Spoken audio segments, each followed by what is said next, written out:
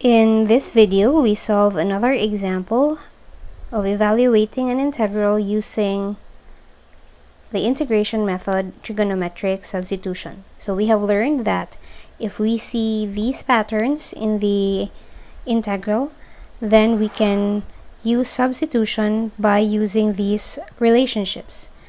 Now for this example, we are to evaluate, this is the second example, we are going to evaluate the integral x dx over the square root of 16 minus x squared.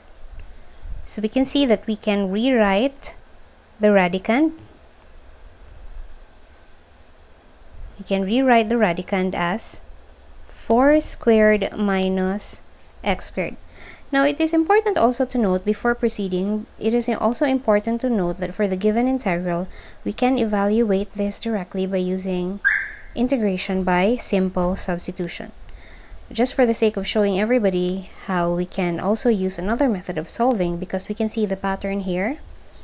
Take note that we can see the pattern, that this is a, that is raised to the power of 2, and this is u raised to the power of 2. So you can, it follows the pattern here, a squared minus u squared, so we can perform integration by trigonometric substitution.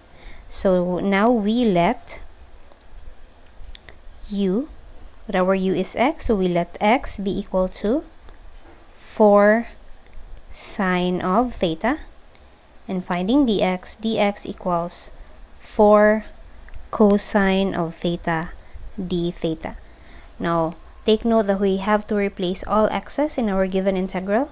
We have to express them all in terms of the new variable theta. So we now have x that we can replace to the given integral, and now we have dx. We just have to now express 4 squared minus x squared, or 16 minus x squared, in terms of a trigo function.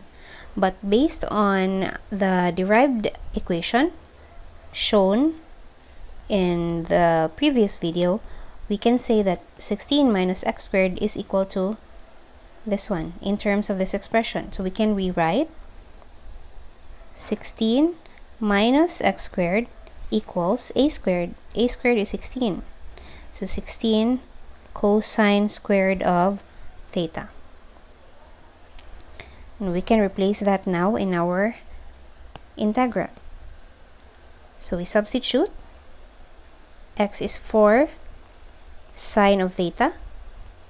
Dx is 4 cosine of theta d theta. And for the radicand,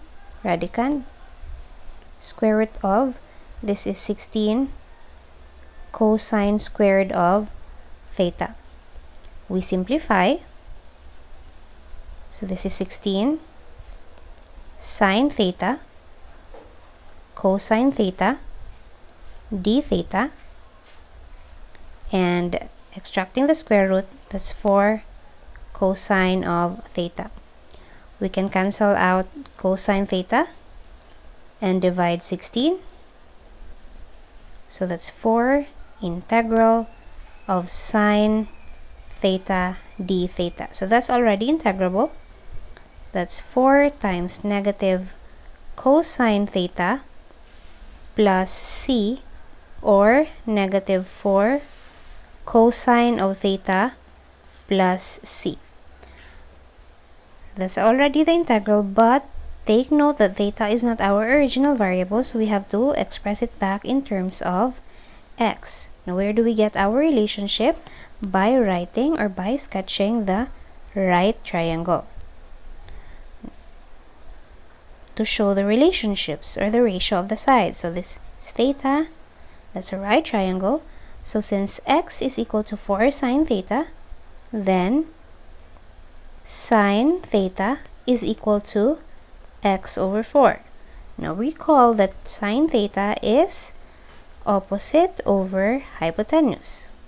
Now we label that now in our right triangle. So if this is theta, then the opposite side is x, and the hypotenuse is 4. Therefore, the adjacent side is 4 squared minus x squared, or that is the square root of 16 minus x squared. Therefore, cosine theta is equal to, recall, cosine theta is adjacent over hypotenuse. The adjacent side is square root of 16 minus x squared over hypotenuse is 4. Now we substitute. That's negative 4 times square root of 16 minus x squared over 4 plus c. Then we cancel out 4. The final answer is negative square root of 16 minus x squared plus c.